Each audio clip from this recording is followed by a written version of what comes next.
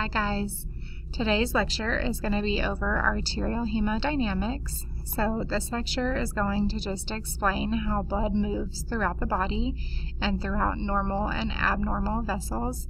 And so if you guys can have a really good understanding of this, this is going to help you to answer a lot of questions that you may come across. This is a lot of physics, so it's not my most favorite lecture, but it will be totally fine and we will get through it, and I'll explain things as simple as I know how to. So hopefully this all makes sense, and if you have any questions, please don't hesitate to reach out and ask. So whenever I go through this lecture, there's a few terms that I just want you guys to know that I'll be using. So if you will just kind of write these down as I tell you. So volume flow is going to be just how much flow.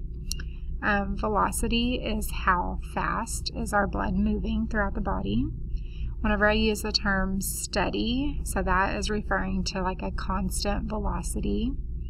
Pulsatile is going to be a variable velocity, and that is due to cardiac contraction. And then if I talk about phasic flow, this is going to be a variable velocity, and that's going to be due to respiration. Okay, so those are just a few terms that I want you guys to be familiar with. So as we've discussed in the past, the job of the arterial system is to carry blood away from the heart and outward to the most distant tissues. So remember, our microcirculation is going to go from arteries to arterioles, capillaries, venules, veins, and then back to the heart. So which layer of the arterial wall is predominantly made up of the elastic material? Do you guys remember what that one would be?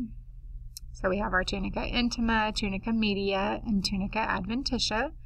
So remember that our tunica media is the one that allows the arteries to contract with the heart. So that's the one that's made up of a lot of elastic material. So it oscillates by each beat of the heart, and then each heartbeat is going to pump approximately 70 milliliters of blood in the aorta, and that's going to cause a blood pressure. So now let's talk about how cardiac contraction occurs. So there's going to be pressure in our left ventricle that builds up, which is going to cause that aortic valve to open, and blood is going to then be released. Okay, so then our blood pressure is going to rise, and then the amount of blood ejected is called our stroke volume. So a patient's cardiac status plays an important role in the movement of blood throughout the vascular system. So think about our heart is contracting. So it's contracting and relaxing. So whenever they have an increased heart rate, that means it's contracting and relaxing faster, whereas a decreased heart rate would be slower. So if the patient has an increased heart rate, they're going to have an increased amount of blood that is being ejected out of that left ventricle. So an increased heart rate would be an increased blood volume, whereas a decreased heart rate would be a decreased blood volume. So you guys should be familiar with this process within this picture. So this is just how blood moves throughout the body. So remember, this left ventricle is where things begin. So that pressure is going to rise in the left ventricle, which is going to cause that aortic valve to open, and blood is going to be ejected into the aorta. So then it's going to move into our large arteries, and then into arterioles, capillaries, venules, then into the large veins, to the vena cava, and then back into the right atrium. So the heart pump is what is going to generate the pressure to move the blood. So that's cardiac contraction and relaxation is going to cause that pressure to move the blood out into the arterial system. So the amount of blood ejected is going to create a pressure or energy wave. Just know that pressure and energy are going to be used interchangeably. So that's going to travel throughout the arterial system. And then the pumping action of the heart is what's going to maintain a high pressure gradient or pressure difference between the arteries and veins. So cardiac output, so that is how effective is our left ventricle. So how much blood is it putting out? So that is what determines the amount of blood that enters the arterial system. And then arterial pressure and peripheral resistance, so anything happening distal determines the amount of blood that leaves the arterial system. So you need to know those two things. Know what determines the amount of blood that enters the arterial system and what determines the amount of blood that leaves the arterial system. So when cardiac contraction is happening, this causes the arteries to become distended just for a brief moment. So that has two important purposes. So one is to create a reservoir that stores blood volume. And then the second is during systole, when the left ventricle ejects blood out into the aorta, the arterial walls are going to stretch, which is going to create potential energy. And we're going to talk about potential energy in the next couple of slides. So potential energy is going to be stored in the distended arterial wall, and then it's going to be released when the wall recoils.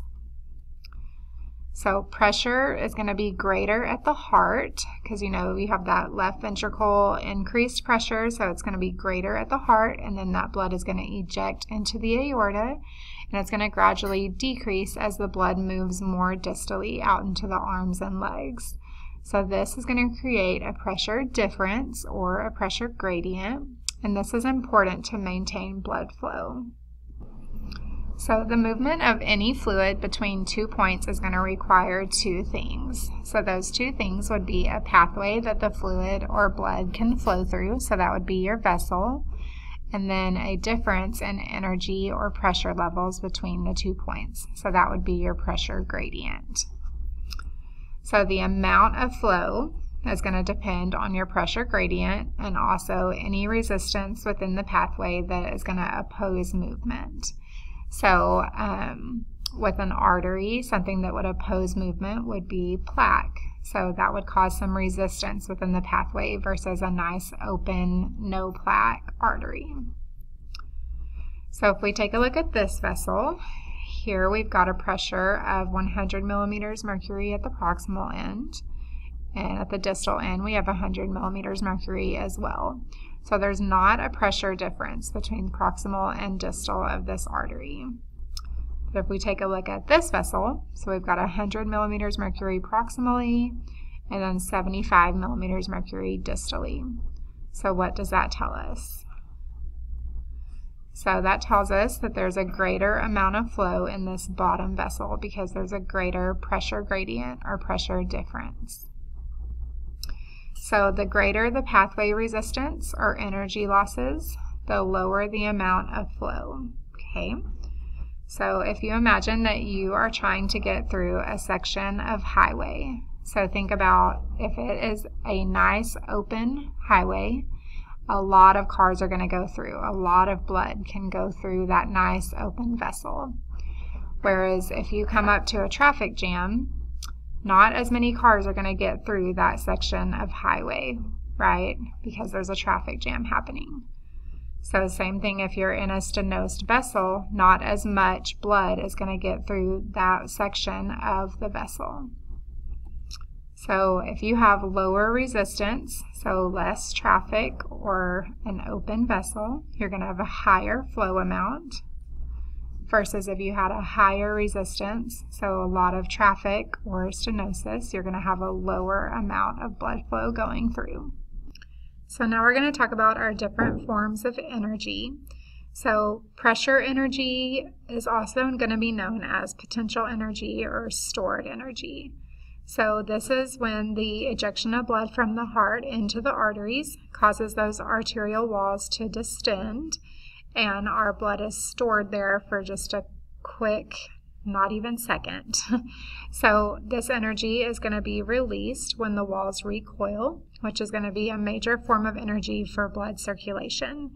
So if you think about a rubber band, if you're going to shoot it at somebody, so first you're going to stretch out that rubber band.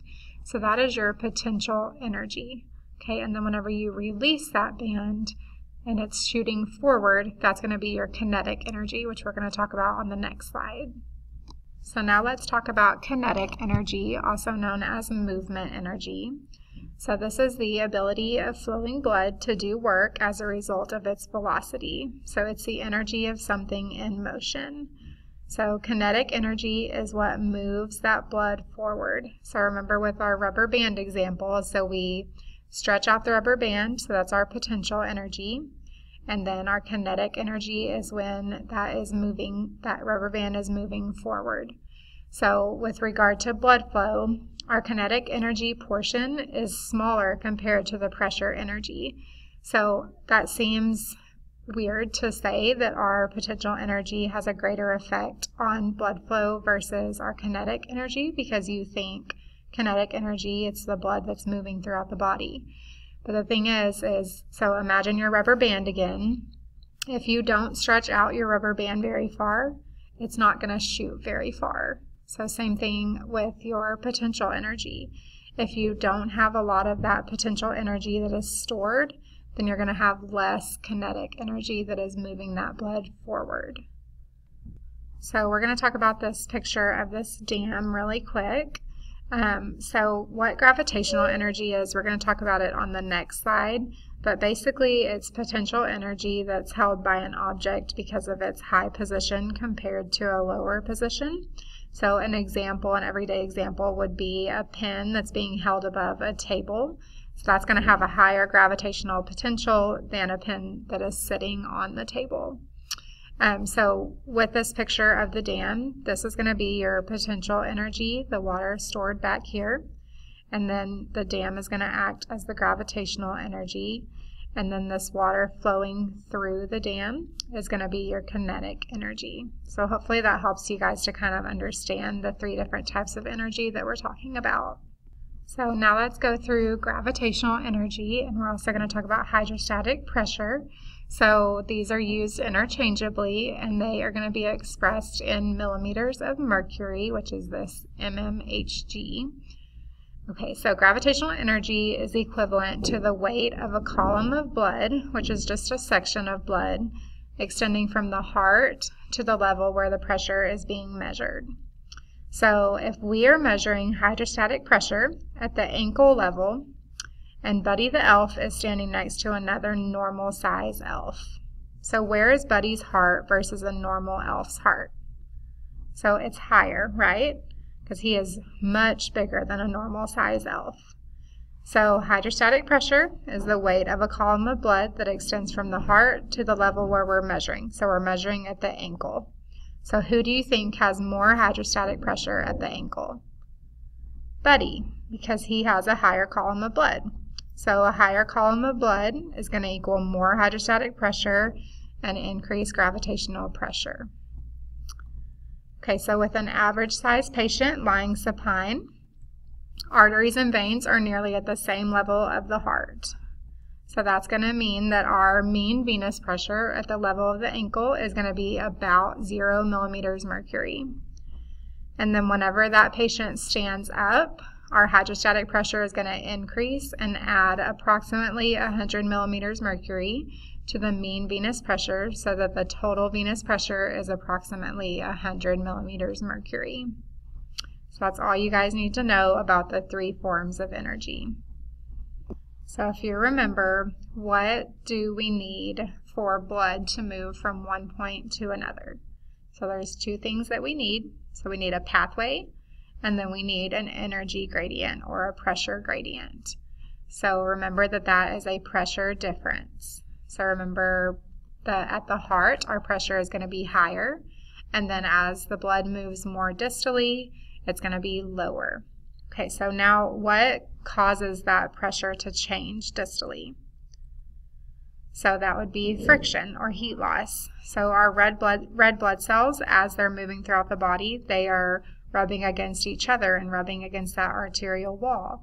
So that is what causes our pressure to become less more distally.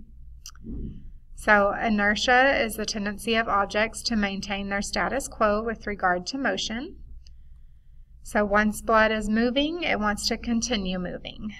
As blood moves further out to the periphery, energy and pressure are going to dissipate largely in the form of heat.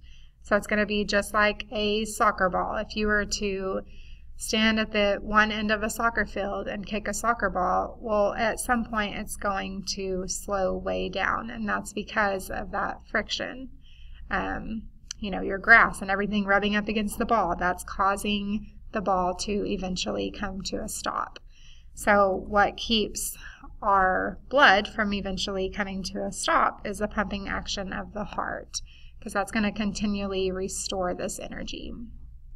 Okay, so now we're going to take a look at this waveform and just talk about the different parts of the waveform really quickly. So A is our onset of systole, so this represents that the aortic valve is open. So during the acceleration phase of the pulse, pressure is going to be evenly distributed in all directions. And then we've got B, which is our peak systole. So this is where they're going to measure their highest velocity on like a carotid exam or a lower arterial exam. So this is where the greatest velocities are observed, is peak systole. So C is going to be your late systole. So that is going to be where your cardiac output decreases, your pressure declines, and then there's going to be this temporary flow reversal down here. And then this little area here is your dicrotic notch, and so that represents aortic valve closure. And then D, so this is early diastole, so flow is going to be moving forward again. And then E is your late diastole. So during diastole, the pressure wave is going to quickly move throughout the system.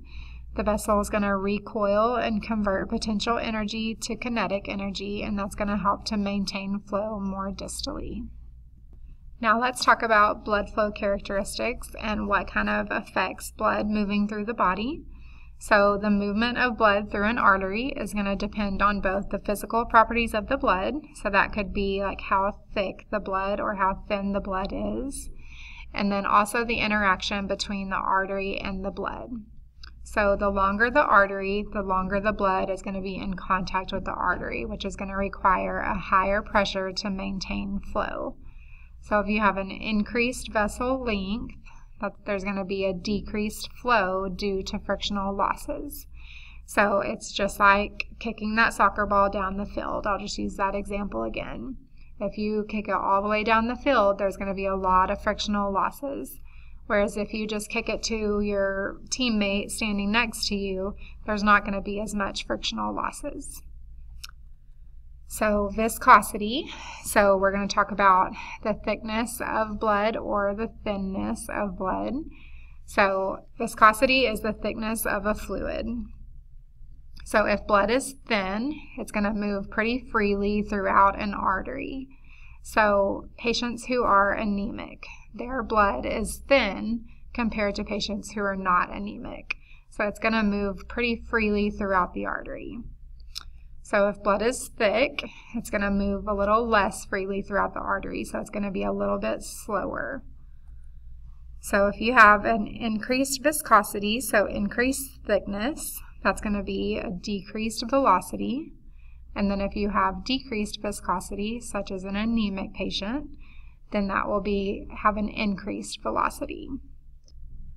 So just like we talked about in the circulatory system, energy is going to be lost in the form of heat as the layers of red blood cells rub up against each other and against the arterial wall, which creates friction.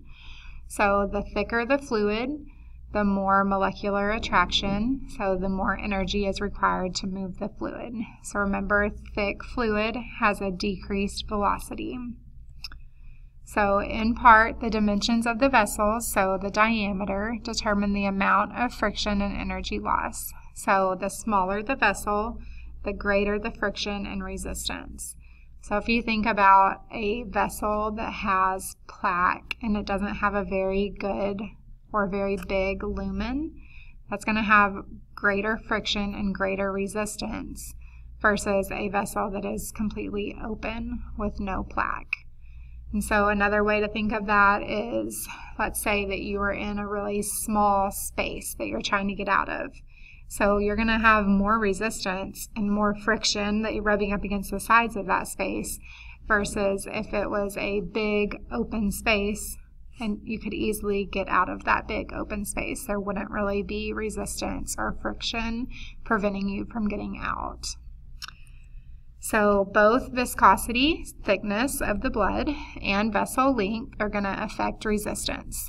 However, a change in vessel diameter or radius is going to have an even more dramatic effect on resistance. So that's where this equation comes in. There's nothing that you have to really solve with this equation, but you need to know what the variables stand for and then just how they're related to resistance. So this is our resistance equation. So R stands for resistance. This N is viscosity, so thickness of the blood. L is the length of the vessel. And then R to the fourth is our radius. So you just need to memorize this equation because this is going to help you on so many questions that I will ask you and then also that registries may ask you. And so how you know how these things are related to resistance is everything on the numerator is directly related to resistance. So if we have increased viscosity, then we have an increased resistance. Increased length of the vessel, increased resistance. If we have decreased viscosity, then we have decreased resistance. Decreased length of the vessel, decreased resistance. Radius is going to be indirectly related. So if our radius goes down, so the reason that our radius of a vessel would go down is a stenosis or plaque. So our radius goes down, that means our resistance goes up because our vessel is getting smaller, right? So that would cause increased resistance. Okay, so you just need to be able to know those relationships and be able to figure out questions based on that. So let's talk about laminar flow. So this is going to be considered to be even, well-organized, and stable flow. And the blood is going to move in concentric layers. So each very thin layer is going to flow at a different velocity, and it's going to be slowest at the vessel wall, and you need to know that it's going to be fastest at the center of the vessel. So that's why when we Doppler an artery, we're going to Doppler at the center of the vessel, not at the wall, because you want to get your fastest velocity. So there's two types of laminar flow. So it's going to be plug flow and parabolic flow. Here's some pictures of kind of what those look like. So plug flow is blunted flow. It occurs when all of the blood cells and layers travel at the same velocity, and it's usually going to be seen at the origin of vessels. So you do need to know that. So parabolic flow, that has a profile that resembles the shape of a bullet, and it's usually going to be seen downstream or more peripherally once laminar flow is fully developed. So flow, again, is going to be slower near the vessel wall and then fastest at the center of the vessel. So there are two main sources of energy loss. So one we have talked about quite a bit already. So our viscous energy loss is going to be due to increased friction between molecules and layers, which ultimately causes energy loss.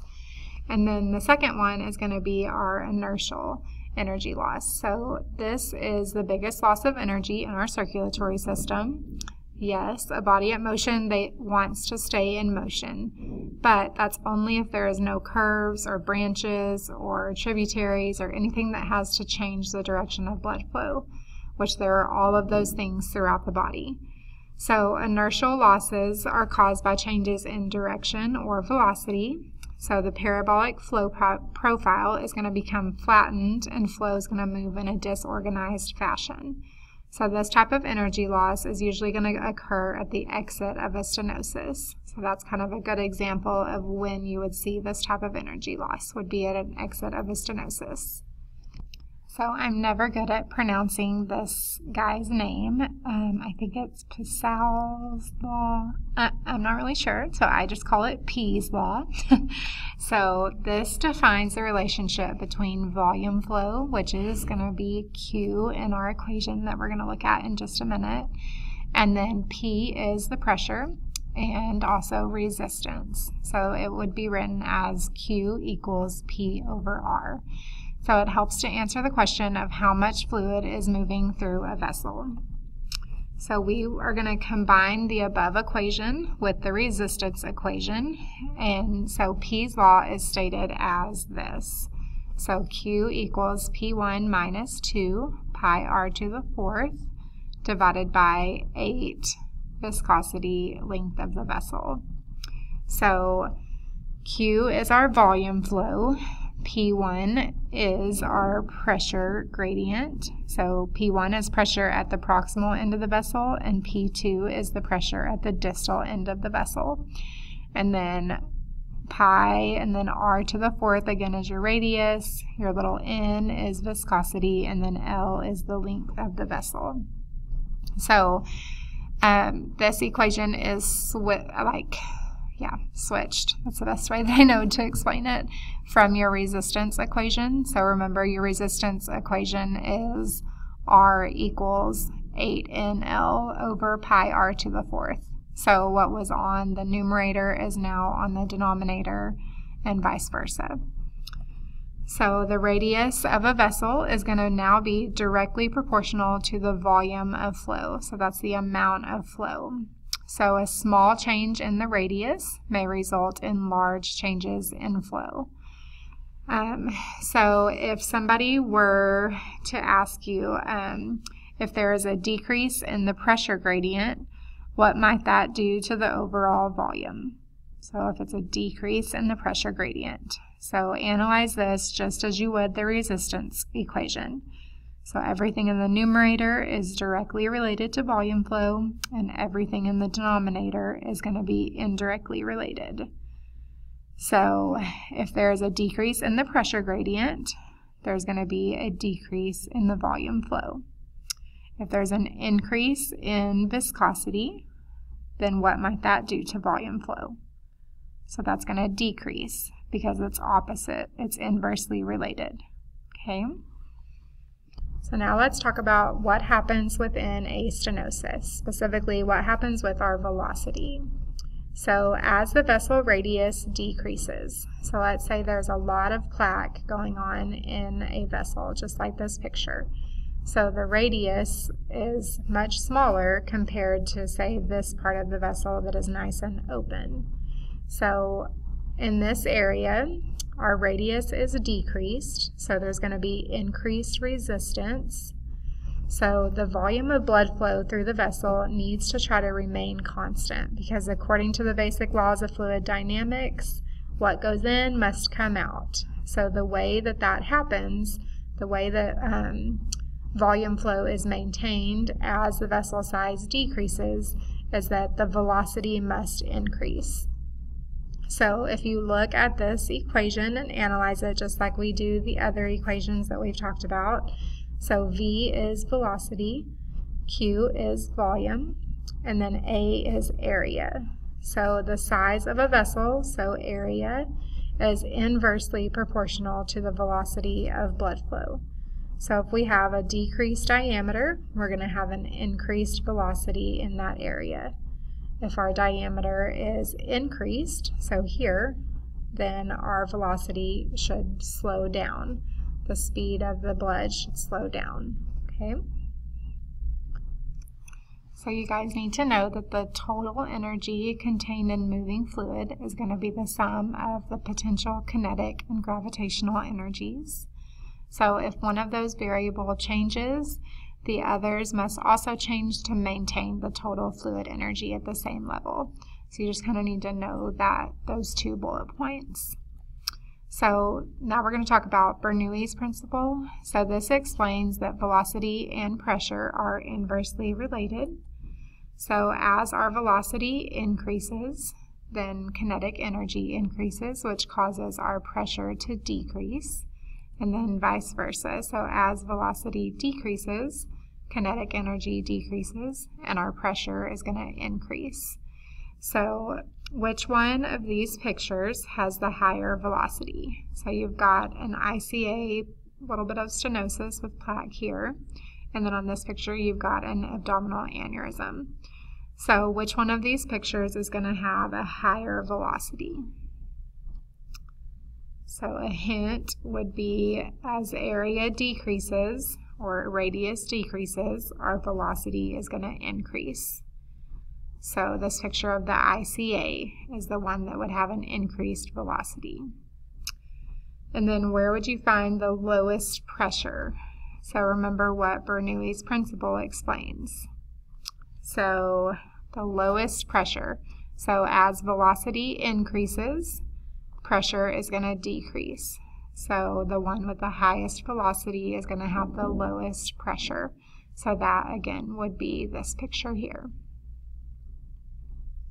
So now we're going to talk about something called flow separation, and I just want you guys to be familiar with this, and if you were to ever see it, probably while doing a carotid exam, you would just know that this is a completely normal finding. So what happens when flow separation occurs is just a variation in the flow pattern, and it can be caused by changes in the geometry of the vessel or the direction of the vessel.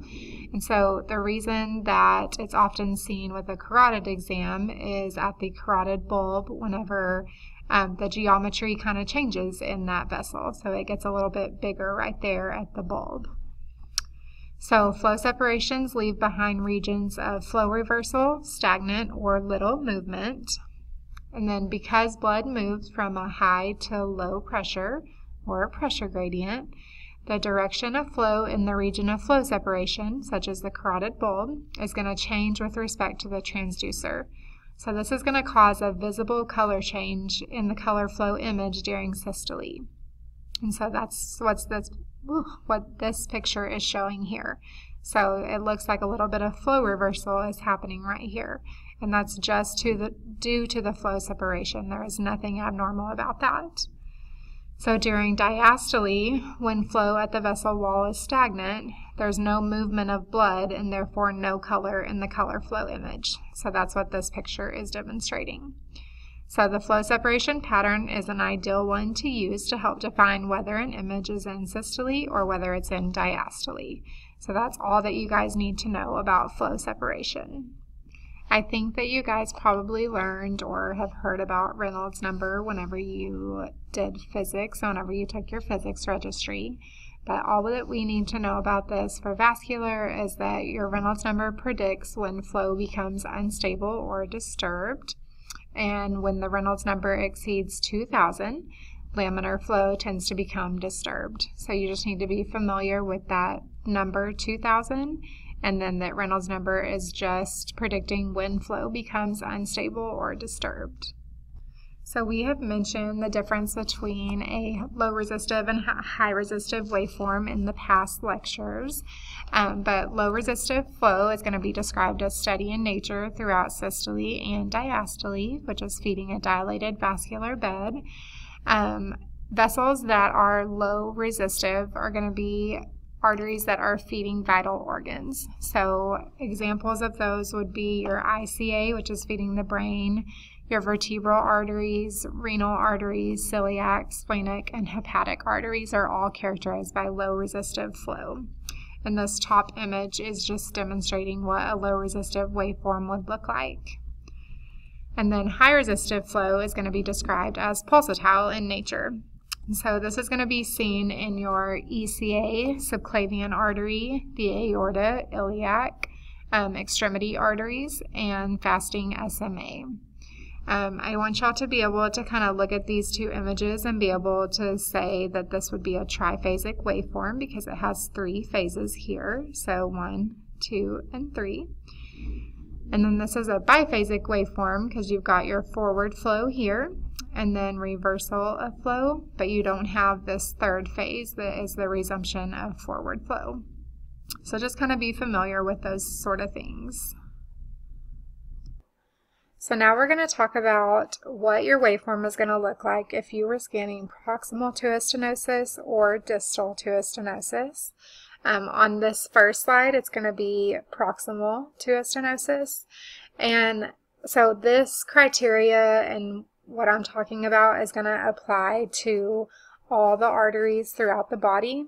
I just thought it would be easier for you guys to understand if I just use your CCA and ICA as an example. But like I said, this could apply to any other artery throughout the body. So this top picture is showing you your normal waveforms for your ICA. Remember, it's feeding the brain, so it has that low resistive waveform, a lot of flow in diastole. And then if you were to compare that to your external carotid artery, you can see that there's not as much flow in diastole, so this is a high resistive waveform. And then your common carotid artery is kind of a mixture between the two, but it would be considered, kind of low resistive waveform. It has a lot of flow in diastole. So if you are scanning proximal to a stenosis, so let's say you're scanning your common carotid artery and you are all of a sudden losing that diastolic component. So that is usually going to be consistent with an ipsilateral or same side ICA stenosis or occlusion. So instead of getting this waveform in your common carotid artery, you are losing this diastolic component. See, compared to here. So you've lost that diastolic component. So that means that you're approaching a stenosis or some sort of disease going on. So you're scanning proximal to a stenosis. So with an ICA occlusion, the CCA is going to take on the quality of an ECA, which is going to have a higher resistance flow pattern. Okay, so you just have to remember that when you're losing that diastolic component, that's telling you you're coming up on something. Diastole tells you where blood is going. So now we know that whenever we are proximal to a stenosis, our diastolic flow is what's going to be mostly affected. It's not so much our systolic flow that is super affected whenever you're proximal to a stenosis. So remember that diastole tells you where blood is going. And then on this slide, we're going to talk about why systole tells you where the blood came from. So we're going to talk about distal to a stenosis. So an example of this would be, let's say, I'm just going to use a leg for an example. So in your superficial femoral artery, so remember that is the artery that runs all the way down the thigh. So let's say that there's a stenosis in your SFA. So in your popliteal artery is where you might see these type of waveforms that we're going to talk about, because that is distal to that superficial femoral artery. So distal to a stenosis, our disturbed flow patterns can be evident. And then there's going to be dampened waveforms, which are going to be characterized by decreased velocities, which is here. And it's going to have a more rounded upstroke. So see, this is rounded compared to this sharp peak here. Okay. With that, that means there's a longer acceleration time. So that's something that registries like to use, is those terms kind of interchangeably, rounded upstroke or increased acceleration time. So your high resistive flow is then going to turn into low resistive flow. There can be turbulence and sometimes bidirectional flow observed also. So distal to a stenosis, the term used for that waveform is called tardus parvus waveform. It's here. So tardus means a long rise time, so remember that rounded peak, and then a low PSV. So your velocity will be lower versus like this velocity. Okay, so that's what you're going to see distal to a stenosis. Now we're going to talk about collaterals. So in an extremity at rest, total blood flow can be fairly normal even in the presence of severe stenosis or complete occlusion, just like in this picture, of the main artery, and in this picture it's your superficial femoral artery. And the reason for that is because you have these tiny vessels that can form that can kind of bypass that main artery and maintain blood flow to the extremity. So those are called collaterals. The location of collateral vessels is going to help to provide a tentative indication of the obstruction level. So it's good to try to locate those and figure out what vessel it is that's obstructed and how severely and that sort of thing. So we're going to get into vasoconstriction and vasodilation a little bit more next semester. This is going to give you kind of an overview of those two things. So vasoconstriction, this is something that occurs whenever a patient is cold or nervous. And so the pulsatility of flow in medium-sized and small arteries of the limbs is going to increase. So your waveform is going to be very, very pulsatile. With vasodilation, this occurs mainly once a patient has exercised, and so the pulsatility of flow in the medium size and small arteries of the limbs is going to decrease. So normally how you have that triphasic waveform, well, now it's going to turn into kind of a low resistive looking waveform where it's not as pulsatile. So this picture is of vasoconstriction, and then this picture would be vasodilation.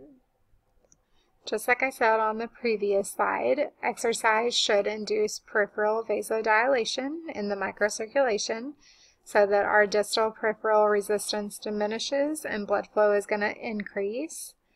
So vasoconstriction and vasodilation of the blood vessels within muscles are also going to be influenced by the sympathetic nervous system. So just like how I said, if a patient is cold or nervous, then that is going to cause them to vasoconstrict. So exercise is probably the best single vasodilator of high resistance vessels. And then we also have something called autoregulation. So this helps just control vasoconstriction and vasodilation. So this accounts for the ability of most vascular beds to maintain a constant level of blood flow over a wide range of perfusion pressures. So with increased blood pressure, that is going to cause our blood vessels to vasoconstrict. And then with a decreased blood pressure, that causes dilation of resistance vessels. So if you see a low resistive monophasic Doppler flow signal, so that's this picture here, that can be present in a normal artery after the patient has exercised because the exercise is causing that peripheral dilation and reducing that flow resistance. However, this same pattern can also be pathological. We talked about what it looks like to scan distal to a stenosis. So if this were in a leg, this would not be a normal waveform to see unless the patient has been exercising, then it could be normal. But if you see this waveform and the patient has not been exercising, has not done anything to have vasodilation, then we've got to think, is there something going on proximal to where I'm scanning? And we've got to kind of investigate that. So this can be in response to a proximal arterial obstruction. And then if you were to see a high resistance signal, let me pull up this picture. That can occur from normal vasoconstriction, just like we talked about, or it can also be from a distal arterial obstruction. So you can see this waveform, remember that loss of the diastolic flow, you could see that if you were scanning proximal to a stenosis.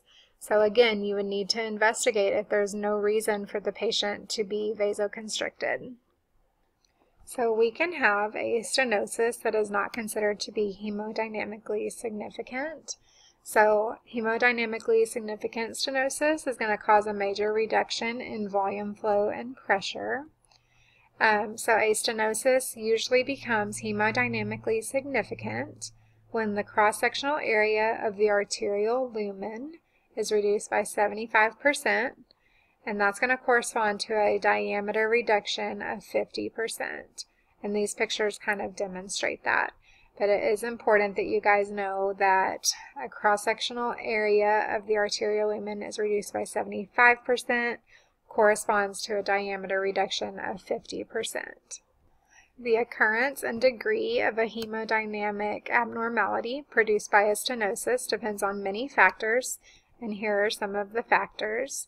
So the length of the narrowing, diameter of the narrowing, roughness of the endothelial surface, so smooth plaque or if it's rough and irregular, the shape and degree of narrowing, arteriovenous pressure gradient, peripheral resistance distal to the stenosis, and collateral circulation.